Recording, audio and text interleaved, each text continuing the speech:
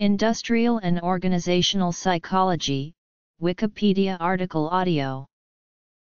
Industrial and Organizational Psychology, which is also known as occupational psychology, organizational psychology, and work and organizational psychology, is an applied discipline within psychology. Psychology is the science of human behavior relating to work and applies psychological theories and principles to organizations and individuals in their places of work as well as the individual's work life more generally. Psychologists are trained in the scientist-practitioner model. They contribute to an organization's success by improving the performance, motivation, job satisfaction, and occupational safety and health as well as the overall health and well-being of its employees. An psychologist conducts research on employee behaviors and attitudes, and how these can be improved through hiring practices, training programs, feedback, and management systems. Historical overview. Research methods. Topics. Job analysis. Personnel recruitment and selection. Performance appraisal/management. Individual assessment and psychometrics. Occupational health and well-being. Workplace bullying, aggression and violence. Remuneration and compensation. Training and training evaluation. Motivation in the workplace. Occupational stress. Occupational safety. Organizational culture. Group behavior. Team effectiveness. Team composition. Task design. Organizational resources. Team rewards. Team goals. Job satisfaction and commitment. Productive behavior. Job performance. Organizational citizenship behavior. Psychology is one of the 15 recognized specialties in professional psychology in the United States. It is represented by Division 14 of the American Psychological Association, known formally as the Society for Industrial and Organizational Psychology. In the United Kingdom, industrial and organizational psychologists are referred to as occupational psychologists. Occupational psychology in the UK is one of 9 protected titles within the profession practitioner psychologist regulated by the Health and Care Professions Council. In the UK, graduate programs in psychology, including occupational psychology, are accredited by the British Psychological Society. To become an occupational psychologist in the UK, a doctorate is required. Innovation. Counterproductive work behavior. In Australia, the title organizational psychologist is protected by law, and regulated by the Australian Health Practitioner Regulation Agency. Organizational psychology is one of 9 areas of specialist endorsement for psychology practice in Australia. Leadership. Leader-focused approaches. In Europe, someone with a specialist EuroPsy certificate in work and organizational psychology is a fully qualified psychologist and an expert in the work psychology field. Industrial and organizational psychologists reaching the EuroPsy standard are recorded in the Register of European Psychologists, and industrial and organizational psychology is one of the 3 main psychology specializations in Europe. The historical development of psychology was paralleled in the US, the UK, Australia, Germany, the Netherlands, and Eastern European countries such as Romania. The roots of psychology trace back nearly to the beginning of psychology as a science, when Wilhelm Wundt founded one of the first psychological laboratories in 1876 in Leipzig, Germany. In the mid-1880s, Wundt trained two psychologists, Hugo Münsterberg and James McKeen Cattell, who had a major influence on the emergence of IO psychology. Instead of viewing performance differences as human errors, Cattell was one of the first to recognize the importance of differences among individuals as a way of better understanding work behavior. Walter Dill Scott, who was a contemporary of Cattell, was elected president of the American Psychological Association in 1919, was arguably the most prominent IO psychologist of his time. Scott, along with Walter van Dyke Bingham, worked at the Carnegie Institute of Technology, developing methods for selecting and training sales personnel. The industrial side of IO psychology originated in research on individual differences, assessment, and the prediction of work performance. Industrial psychology crystallized during World War I, in response to the need to rapidly assign new troops to duty. Scott and Bingham volunteered to help with the testing and placement of more than 1 million Army recruits. In 1917, together with other prominent psychologists, they adapted a well-known intelligence test, the Stanford Binet, which was designed for testing one individual at a time, to make it suitable for group testing. The new test was called the Army Alpha. After the war, the growing industrial base in the U.S. was a source of momentum for what was then called industrial psychology. Private industry set out to emulate the successful testing of Army personnel. Mental ability testing soon became commonplace in the work setting. Elton Mayo found that rest periods improved morale and reduced turnover in a Philadelphia textile factory. He later joined the ongoing Hawthorne studies, where he became interested in how workers' emotions and informal relationships affected productivity. The results of these studies ushered in the human relations movement. World War II brought renewed interest in ability testing, the introduction of the assessment center, and concern with morale and fatigue in war industry workers. The Industrial Psychology Division of the former American Association of Applied Psychology became a division within APA, becoming Division 14 of APA. It was initially called the Industrial and Business Psychology Division. In 1962, the name was changed to the Industrial Psychology Division. In 1973, it was renamed again, this time to the Division of Industrial and Organizational Psychology. In 1982, the unit became more independent of APA, and its name was changed again, this time to the Society for Industrial and Organizational Psychology.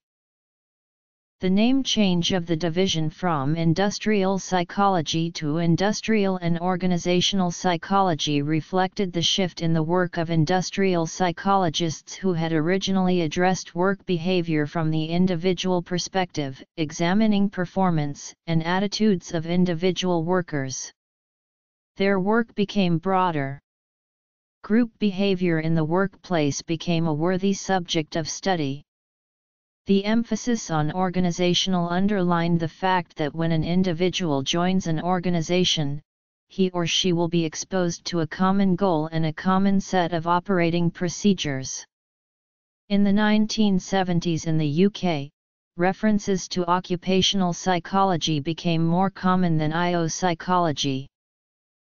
According to Bryan and Venture, while organizational psychology increased in popularity through research and practice in the traditional areas of industrial psychology continued, primarily driven by employment legislation and case law. There was a focus on fairness and validity in selection efforts as well as in the job analyses that undergirded selection instruments.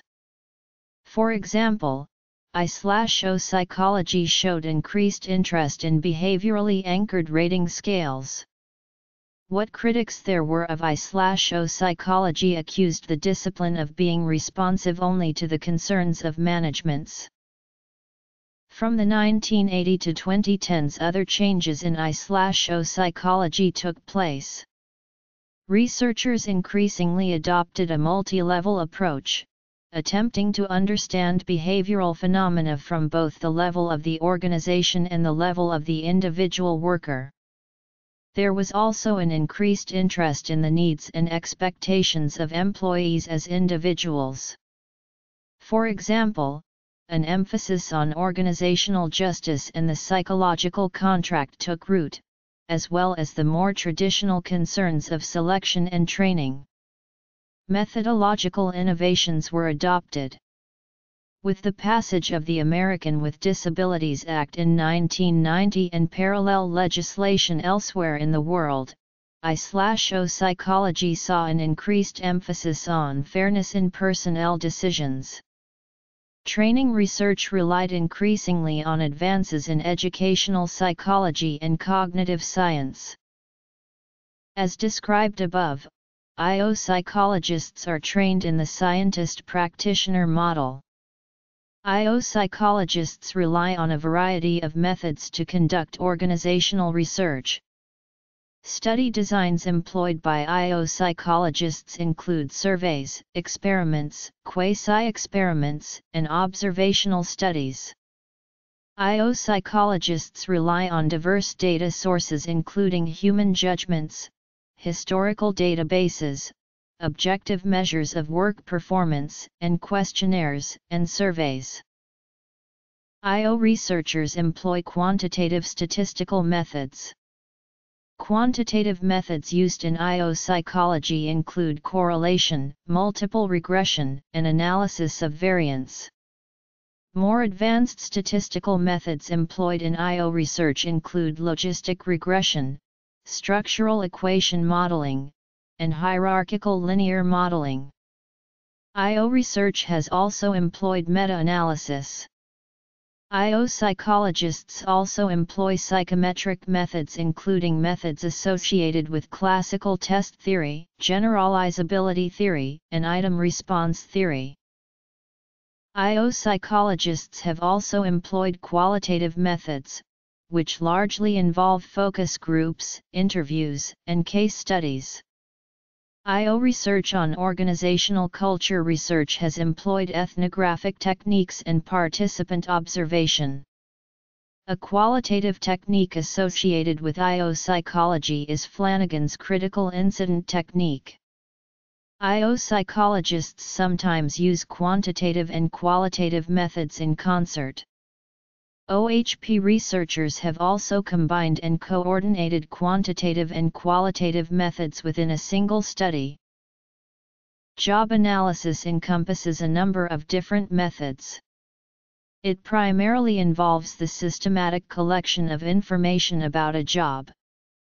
A task-oriented job analysis involves an examination of the duties, tasks, and/or competencies required by the job being assessed.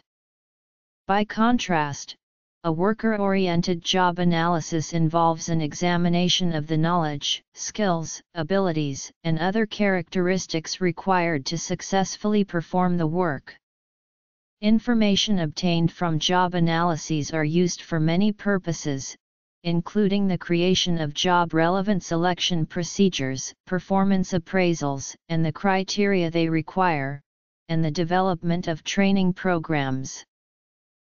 I/O psychologists typically work with human resource specialists to design recruitment processes and personnel selection systems. Personnel recruitment is the process of identifying qualified candidates in the workforce and getting them to apply for jobs within an organization. Personnel recruitment processes include developing job announcements, placing ads, defining key qualifications for applicants, and screening out unqualified applicants. Personnel selection is the systematic process of hiring and promoting personnel.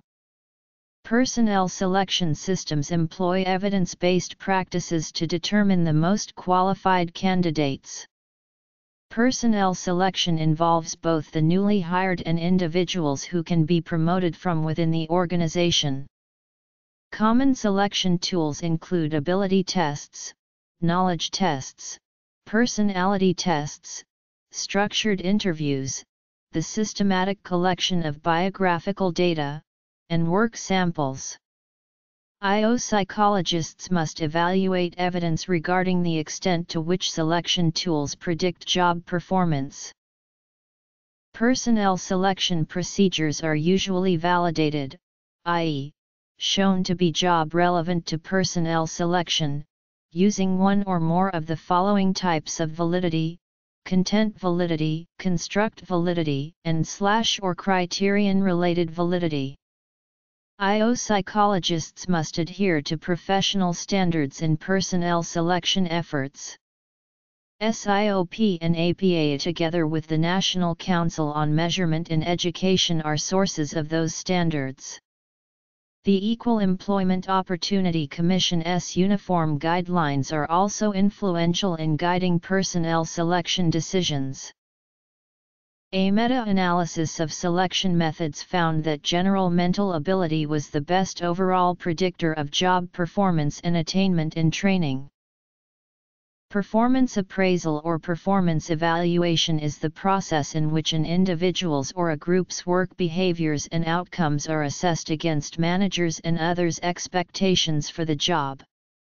Performance appraisal is frequently used in promotion and compensation decisions, to help design and validate personnel selection procedures, and for performance management. Performance management is the process of providing performance feedback relative to expectations, and information relevant to improvement. Performance management may also include documenting and tracking performance information for organizational evaluation purposes. An I/O psychologist would typically use information from the job analysis to determine a job's performance dimensions, and then construct a rating scale to describe each level of performance for the job.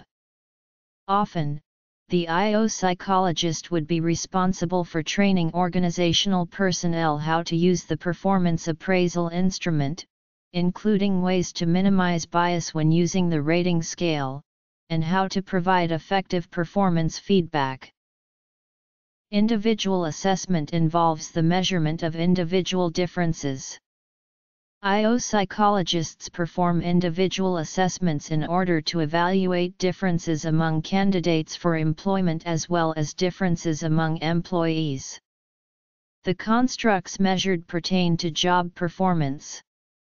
With candidates for employment, individual assessment is often part of the personnel selection process. These assessments can include written tests, aptitude tests, physical tests, psychomotor tests, personality tests, integrity and reliability tests, work samples, simulations, and assessment centers. I/O psychologists are concerned with occupational health and well-being. Early in the 20th century, Arthur Kornhauser examined the impact on productivity of hiring mentally unstable workers. Kornhauser also examined the link between industrial working conditions and mental health, as well as the spillover into a worker's personal life of having an unsatisfying job. More recently, I/O researchers have found that staying vigorous during working hours is associated with better work-related behavior and subjective well-being, as well as more effective functioning in the family domain. Trait vigor and recovery experiences after work were related to vigor at work. Job satisfaction has also been found to be associated with life satisfaction, happiness, well-being and positive affect, and the absence of negative affect. Other research indicates that among older workers, activities such as volunteering and participating in social clubs was related to a decrease in depressive symptoms over the next 2 years. Research on job changing indicates that mobility between but not within, organizations is associated with burnout. IO psychologists are concerned with the related topics of workplace bullying, aggression, and violence. For example, IO research found that exposure to workplace violence elicited ruminative thinking, and ruminative thinking, in turn, is associated with poor well-being. IO research has found that interpersonal aggressive behaviors is associated with worse team performance. Compensation includes wages or salary, bonuses, pension/retirement contributions, and employee benefits that can be converted to cash or replace living expenses. IO psychologists may be asked to conduct a job evaluation for the purpose of determining compensation levels and ranges. IO psychologists may also serve as expert witnesses in pay discrimination cases, when disparities in pay for similar work are alleged by employees. Training involves the systematic teaching of skills, concepts, or attitudes that results in improved performance in another environment. Because many people hired for a job are not already versed in all the tasks the job requires, training may be needed to help the individual perform the job effectively. Evidence indicates that training is often effective, and that it succeeds in terms of higher net sales and gross profitability per employee. Task-relevant skills. Task-specific and subject-specific knowledge is most often gained through higher education, however, it may also be gained by mentoring and experience in a given field. Creativity-relevant skills. The ability to put aside stubborn problems is referred to by Jex and Britt as productive forgetting. Creativity-relevant skills also require the individual contributor to evaluate a problem from multiple vantage points. One must be able to take on the perspective of various users. For example, an operation manager analyzing a reporting issue and developing an innovative solution would consider the perspective of a salesperson, assistant, finance, compensation, and compliance officer. Task motivation. Contingency-focused approaches. Follower-focused approaches. Organizational development. Relation to organizational behavior. Training. Competencies. Job outlook. Ethics. Similar to performance management, an IO psychologist would employ a job analysis in concert with the application of the principles of instructional design to create an effective training program. A training program is likely to include a summative evaluation at its conclusion in order to ensure that trainees have met the training objectives and can perform the target work tasks at an acceptable level. Training programs often include formative evaluations to assess the effect of the training as the training proceeds. Formative evaluations can be used to locate problems in training procedures and help IO psychologists make corrective adjustments while training is ongoing. The foundation for training programs is learning. Learning outcomes can be organized into three broad categories: cognitive, skill-based, and effective outcomes. Cognitive training is aimed at instilling declarative knowledge or the knowledge of rules, facts, and principles. Skill-based training aims to impart procedural knowledge or technical skills. Effective training concerns teaching individuals to develop specific attitudes or beliefs that predispose trainees to behave a certain way.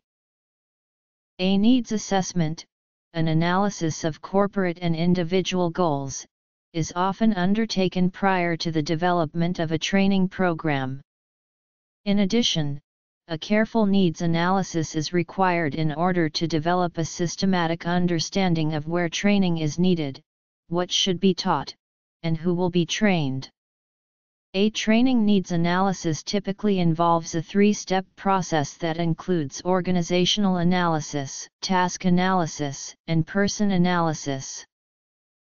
An organizational analysis is an examination of organizational goals and resources as well as the organizational environment. The results of an organizational analysis help to determine where training should be directed. The analysis identifies the training needs of different departments or subunits. It systematically assesses manager, peer, and technological support for transfer of training. An organizational analysis also takes into account the climate of the organization and its subunits. For example, if a climate for safety is emphasized throughout the organization or in subunits of the organization, then training needs will likely reflect an emphasis on safety. A task analysis uses the results of a job analysis to determine what is needed for successful job performance, contributing to training content. With organizations increasingly trying to identify core competencies that are required for all jobs, task analysis can also include an assessment of competencies. A person analysis identifies which individuals within an organization should receive training and what kind of instruction they need. Employee needs can be assessed using a variety of methods that identify weaknesses that training can address. Work motivation reflects the energy an individual applies to initiate work-related behavior, and to determine its form, direction, intensity, and duration. Understanding what motivates an organization's employees is central to IO psychology. Motivation is generally thought of as a theoretical construct that fuels behavior. An incentive is an anticipated reward that is thought to incline a person to behave a certain way. Motivation varies among individuals. Studying its influence on behavior, it must be examined together with ability and environmental influences. Because of motivation's role in influencing workplace behavior and performance, many organizations structure the work environment to encourage productive behaviors and discourage unproductive behaviors. Motivation involves three psychological processes: arousal, direction, and intensity. Arousal is what initiates action. It is often fueled by a person's need or desire for something that is missing from his or her life, either totally or partially. Direction refers to the path employees take in accomplishing the goals they set for themselves. Intensity is the amount of energy employees put into goal-directed work performance. The level of intensity often reflects the importance and difficulty of the goal. These psychological processes involve four factors. First, motivation serves to direct attention, focusing on particular issues, people, tasks, etc. Second, it serves to stimulate effort. Third, motivation influences persistence. Finally, motivation influences the choice and application of task-related strategies. IO psychologists are involved in the research and the practice of occupational stress and design of individual and organizational interventions to manage and reduce the stress levels and increase productivity, performance, health, and well-being. Occupational stress can have implications for organizational performance because of the emotions job stress evokes. For example, a job stressor such as conflict with a supervisor can precipitate anger that in turn motivates counterproductive workplace behaviors. IO research has examined the association between work stressors and aggression, theft, substance abuse, and depressive symptoms. A number of models have been developed to explain the job stress process, including the person-environment fit model and the demand control model. Those models became a cornerstone of the emergence, in the late 1980s and early 1990s, of a new discipline relevant to research on occupational stress. The discipline, Occupational Health Psychology, is an offshoot of I/O psychology, health psychology, and occupational medicine. Research has also examined occupational stress in specific occupations, including police, general practitioners, and dentists. Another concern has been the relation of occupational stress to family life. Other research has examined gender differences in leadership style and job stress and strain in the context of male and female-dominated industries, and unemployment-related distress. I/O psychology is also concerned with the relation of occupational stress to career advancement. Accidents and safety in the workplace have become areas of interest to I/O psychology. Examples of psychosocial injury hazards of interest to I/O psychology include fatigue, workplace violence, workplace bullying, and working night shifts. I/O researchers conduct stress audits that can help organizations remain compliant with various occupational safety regulations. Psychosocial hazards can affect musculoskeletal disorders. A psychosocial factor related to accident risk is safety climate, which refers to employees' perceptions of the extent to which their work organization prioritizes safety. By contrast, psychosocial safety climate refers to management's policies, practices, and procedures aimed at protecting workers' psychological health. Research on safety leadership is also relevant to I/O psychology. Research suggests that safety-oriented transformational leadership is associated with a positive safety climate and safe worker practices.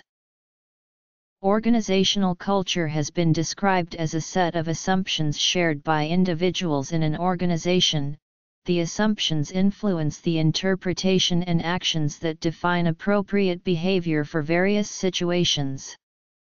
Organizational culture has been shown to affect important organizational outcomes such as performance, attraction, recruitment, retention, employee satisfaction, and employee well-being. There are 3 levels of organizational culture: artifacts, shared values, and basic beliefs and assumptions. Artifacts comprise the physical components of the organization that relay cultural meaning. Shared values are individuals' preferences regarding certain aspects of the organization's culture. Basic beliefs and assumptions include individuals' impressions about the trustworthiness and supportiveness of an organization, and are often deeply ingrained within the organization's culture. In addition to an overall culture, organizations also have subcultures. Examples of subcultures include corporate culture, departmental culture, local culture, and issue-related culture. While there is no single type of organizational culture, some researchers have developed models to describe different organizational cultures. Group behavior involves the interactions among individuals in a collective. The individual's opinions, attitudes, and adaptations affect group behavior, and group behavior, in turn, affects those opinions, etc. The interactions are thought to fulfill some need satisfaction in an individual who is part of the collective. A specific area of I/O research in group behavior is the team dynamics and team effectiveness. Organizations often organize teams because teams can accomplish a much greater amount of work in a short period of time than an individual can accomplish.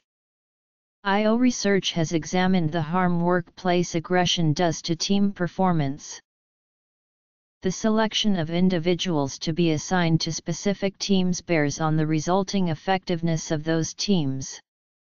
Aspects of team composition that should be considered during the team selection process include team members' knowledge, skills, and abilities, as well as their personalities and attitudes. To achieve high-quality results, teams built with members having higher skill levels are more likely to be effective than teams built around members having lesser skills. Teams that include members with a diversity of skills are also likely to show improved team performance. Additionally, higher levels of cognitive ability of team members has been shown to consistently correlate to increased work group effectiveness.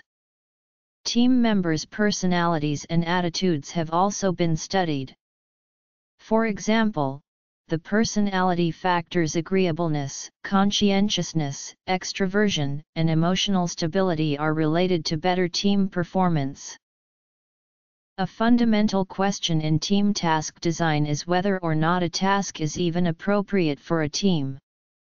Those tasks that require predominantly independent work are best left to individuals, and team tasks should include those tasks that consist primarily of interdependent work.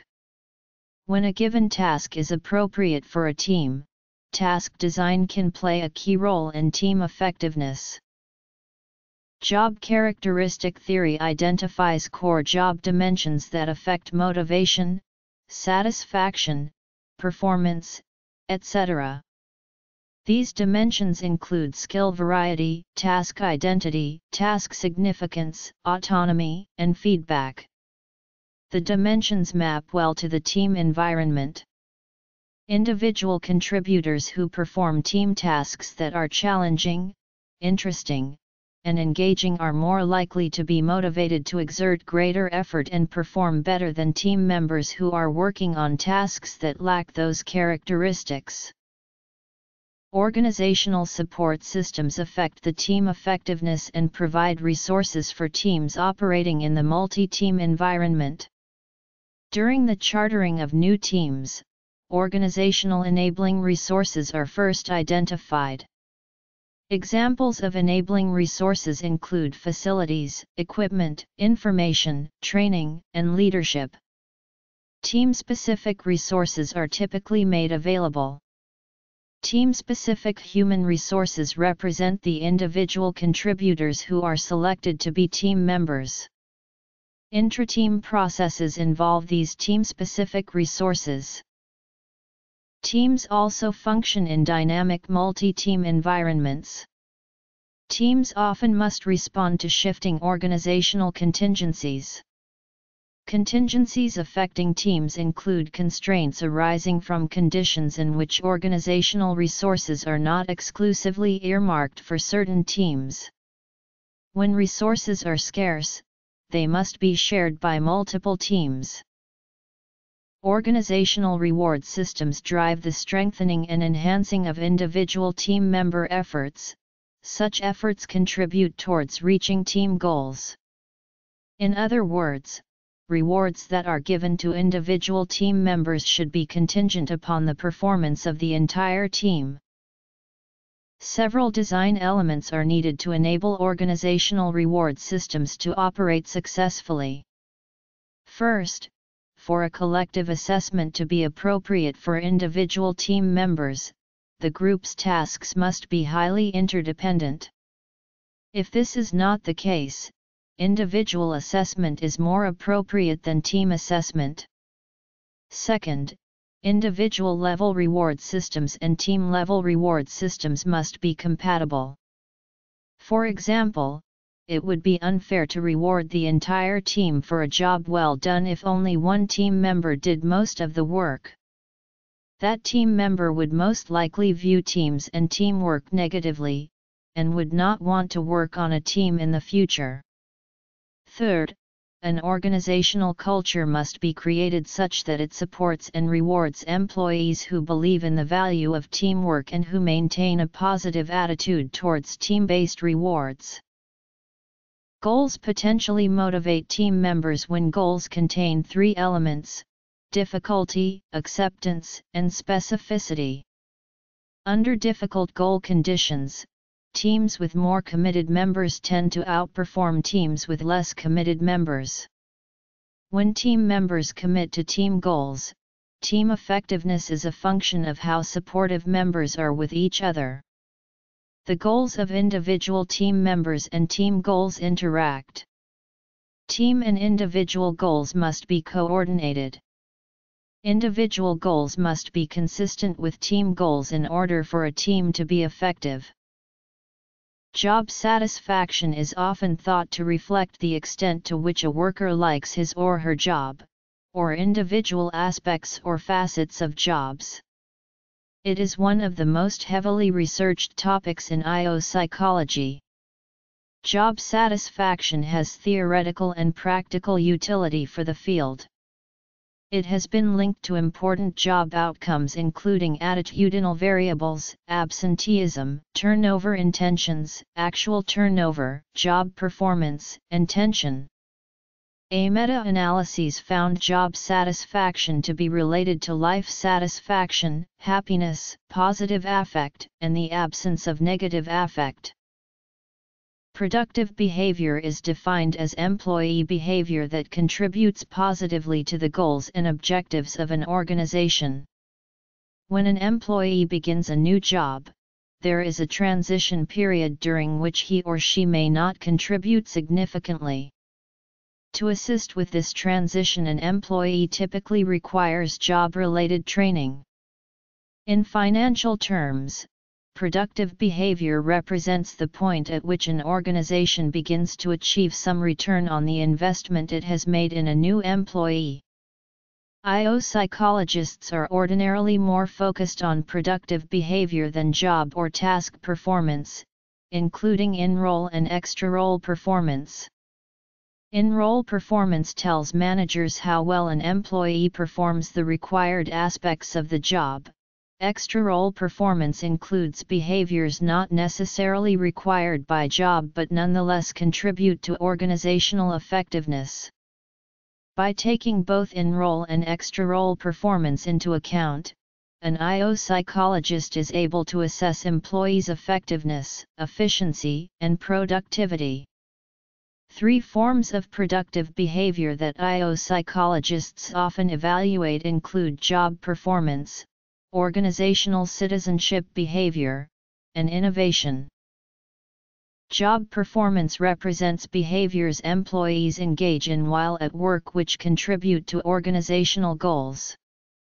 These behaviors are formally evaluated by an organization as part of an employee's responsibilities.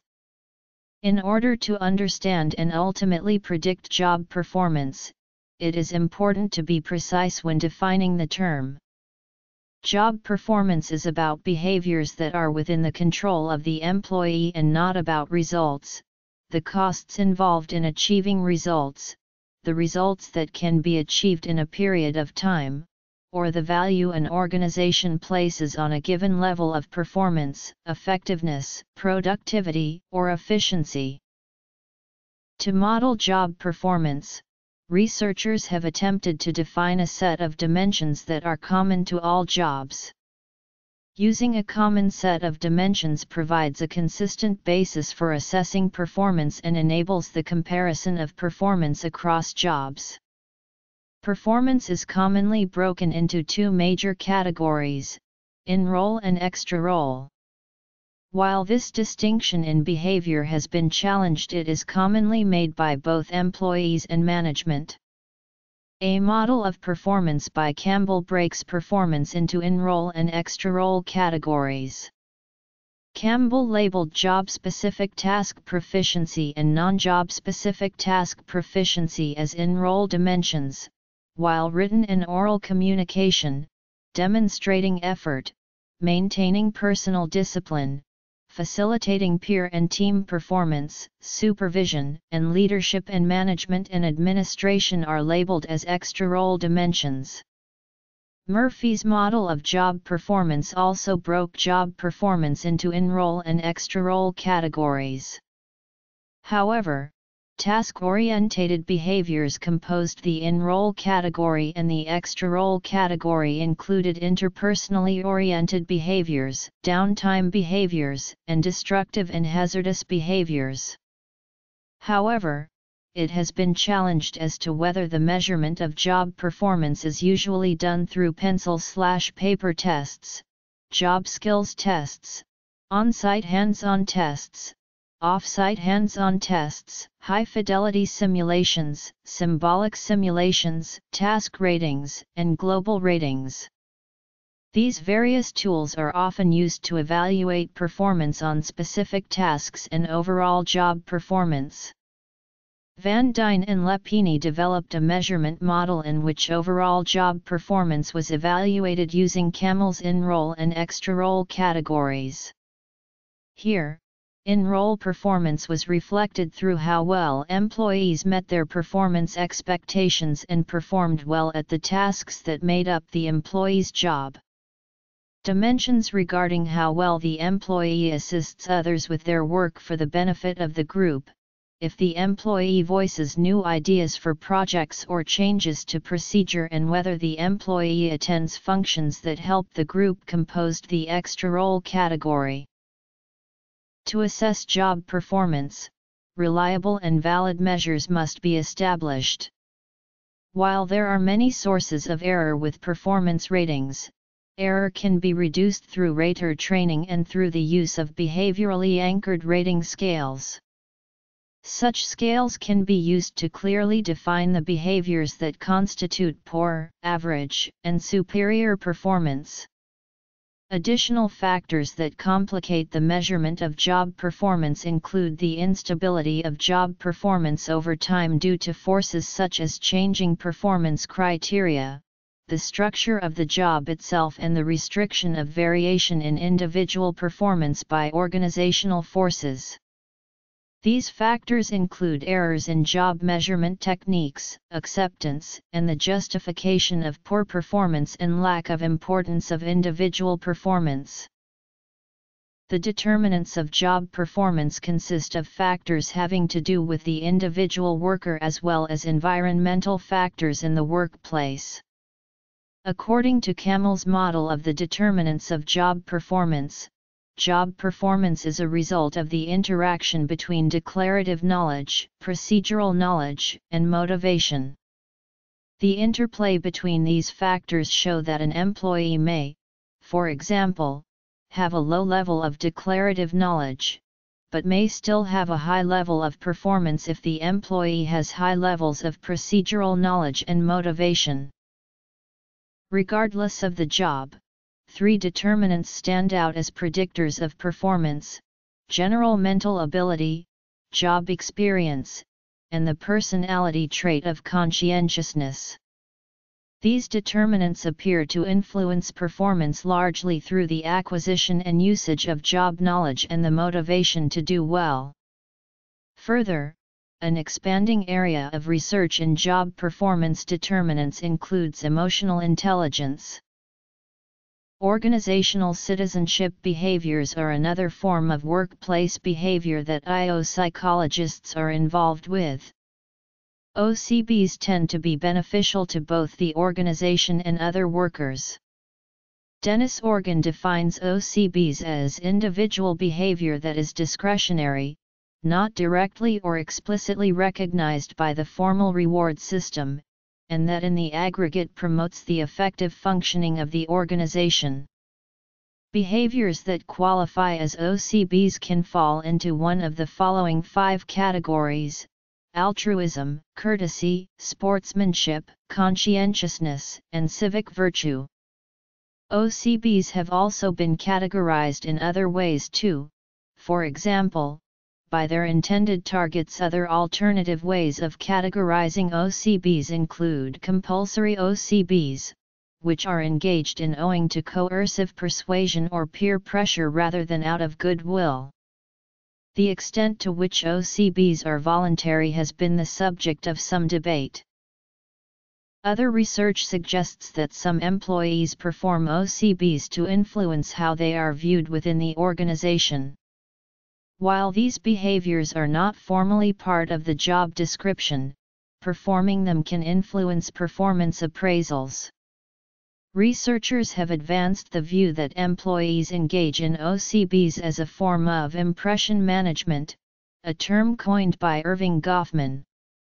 Goffman defined impression management as the way in which the individual presents himself and his activity to others, the ways in which he guides and controls the impression they form of him, and the kinds of things he may and may not do while sustaining his performance before them.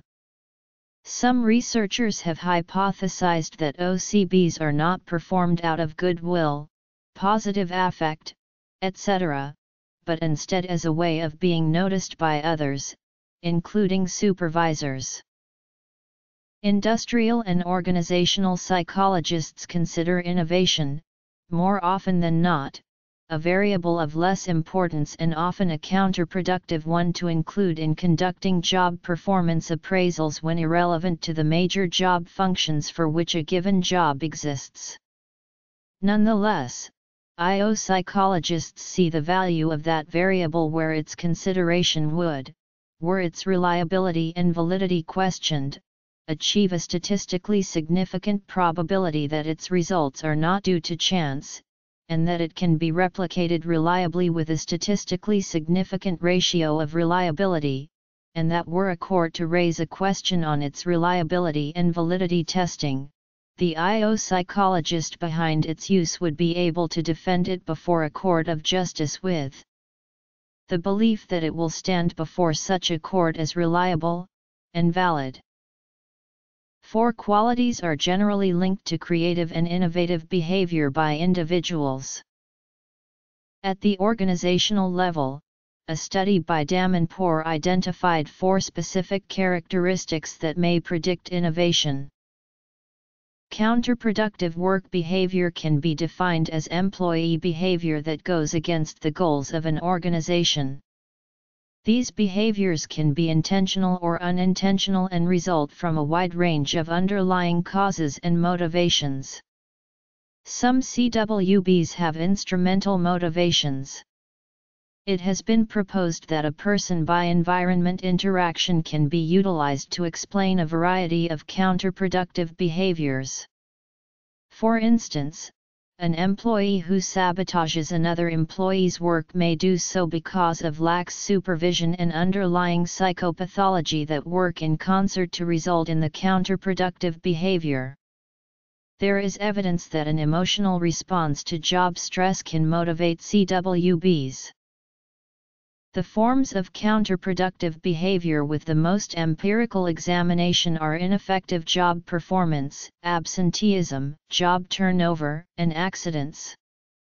Less common but potentially more detrimental forms of counterproductive behavior have also been investigated, including violence and sexual harassment. In IO psychology, leadership can be defined as a process of influencing others to agree on a shared purpose, and to work towards shared objectives. A distinction should be made between leadership and management. Managers process administrative tasks and organize work environments. Although leaders may be required to undertake managerial duties as well, leaders typically focus on inspiring followers and creating a shared organizational culture and values. Managers deal with complexity, while leaders deal with initiating and adapting to change. Managers undertake the tasks of planning, budgeting, organizing, staffing, controlling and problem solving. In contrast, leaders undertake the tasks of setting a direction or vision, aligning people to shared goals, communicating, and motivating. Approaches to studying leadership in IO psychology can be broadly classified into 3 categories: leader-focused approaches, contingency-focused approaches, and follower-focused approaches. Leader-focused approaches look to organizational leaders to determine the characteristics of effective leadership. According to the trait approach, more effective leaders possess certain traits that less effective leaders lack. More recently, this approach is being used to predict leader emergence. The following traits have been identified as those that predict leader emergence when there is no formal leader: high intelligence, high needs for dominance, high self-motivation, and socially perceptive. Another leader-focused approach is the behavioral approach, which focuses on the behaviors that distinguish effective from ineffective leaders. There are two categories of leadership behaviors: consideration and initiating structure.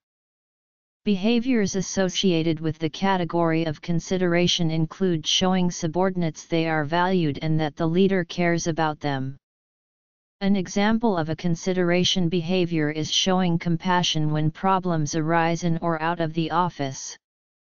Behaviors associated with the category of initiating structure include facilitating the task performance of groups. One example of an initiating structure behavior is meeting one-on-one with subordinates to explain expectations and goals. The final leader-focused approach is power and influence. To be most effective, a leader should be able to influence others to behave in ways that are in line with the organization's mission and goals. How influential a leader can be depends on their social power or their potential to influence their subordinates.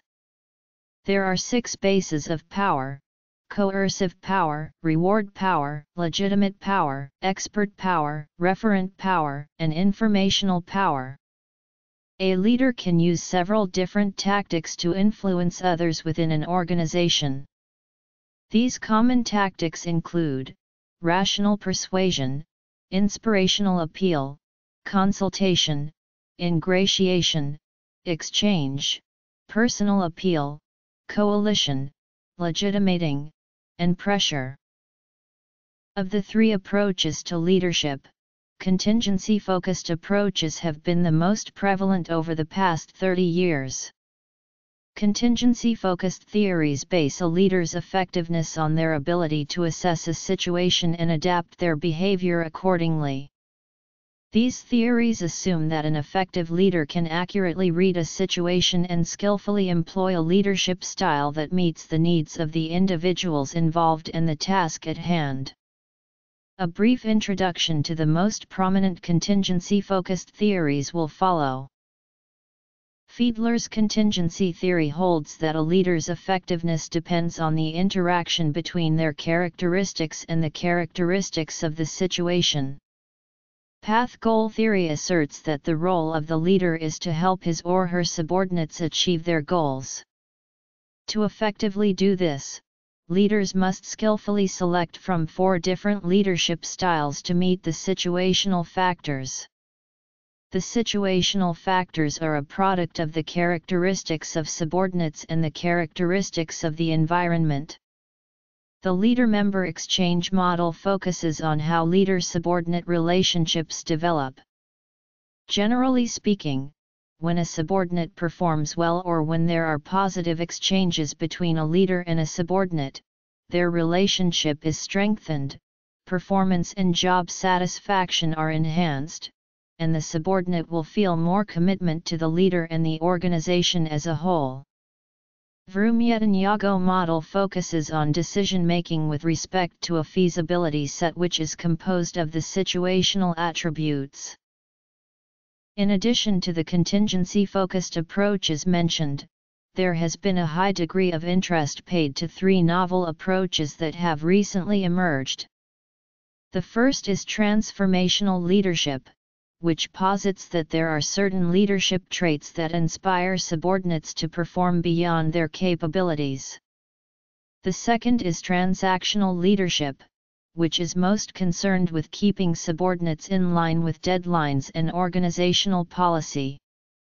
This type of leader fills more of a managerial role and lacks qualities necessary to inspire subordinates and induce meaningful change. And the third is authentic leadership, which is centered around empathy and a leader's values or character. If the leader understands their followers, they can inspire subordinates by cultivating a personal connection and leading them to share in the vision and goals of the team. Although there has been a limited amount of research conducted on these theories, they are sure to receive continued attention as the field of IO psychology matures. Follower-focused approaches look at the processes by which leaders motivate followers, and lead teams to achieve shared goals. Understandably, the area of leadership motivation draws heavily from the abundant research literature in the domain of motivation in IO psychology. Because leaders are held responsible for their followers' ability to achieve the organization's goals, their ability to motivate their followers is a critical factor of leadership effectiveness. Similarly, the area of team leadership draws heavily from the research in teams and team effectiveness in IO psychology. Because organizational employees are frequently structured in the form of teams, leaders need to be aware of the potential benefits and pitfalls of working in teams, how teams develop, how to satisfy team members' needs, and ultimately how to bring about team effectiveness and performance. An emerging area of IO research in the area of team leadership is in leading virtual teams, where people in the team are geographically distributed across various distances and sometimes even countries. While technological advances have enabled the leadership process to take place in such virtual contexts, they present new challenges for leaders as well, such as the need to use technology to build relationships with followers, and influencing followers when faced with limited face-to-face interaction. IO psychologists are also concerned with organizational change. This effort, called organizational development. Tools used to advance organization development include the survey feedback technique. The technique involves the periodic assessment of employee attitudes and feelings. The results are conveyed to organizational stakeholders, who may want to take the organization in a particular direction. Another tool is the team building technique. Because many if not most tasks within the organization are completed by small groups and/or teams, team building is important to organizational success. In order to enhance a team's morale and problem-solving skills, IO psychologists help the groups to build their self-confidence, group cohesiveness, and working effectiveness. The IO psychology and organizational behavior have manifested some overlap. The overlap has led to some confusion regarding how the two disciplines differ. The minimum requirement for working as an IO psychologist is a master's degree. Normally, this degree requires about 2-3 years to complete. Of all the degrees granted in IO psychology each year, approximately 2/3 are at the master's level. A comprehensive list of U.S. and Canadian master's and doctoral programs can be found at the website of the Society for Industrial and Organizational Psychology. Admission into IO psychology PhD programs is highly competitive given that many programs accept a small number of applicants every year. There are graduate degree programs in IO psychology outside of the US and Canada. The SIOP website also provides a comprehensive list of IO programs in many other countries. There are many different sets of competencies for different specializations within IO psychology, and IO psychologists are versatile behavioral scientists. For example, an IO psychologist specializing in selection and recruiting should have expertise in finding the best talent for the organization and getting everyone on board, while he or she might not need to know much about executive coaching. Some IO psychologists specialize in specific areas of consulting, whereas others tend to generalize their areas of expertise. There are basic skills and knowledge and individual needs in order to be an effective IO psychologist, which include being an independent learner, interpersonal skills, and general consultation skills. According to the United States Department of Labor's Bureau of Labor Statistics, IO psychology is the fastest growing occupation in the United States, based on projections between 2012 and 2022. In a 2006 salary survey, the median salary for a PhD in IO psychology was $98,000. For a master's level IO psychologist was $72,000.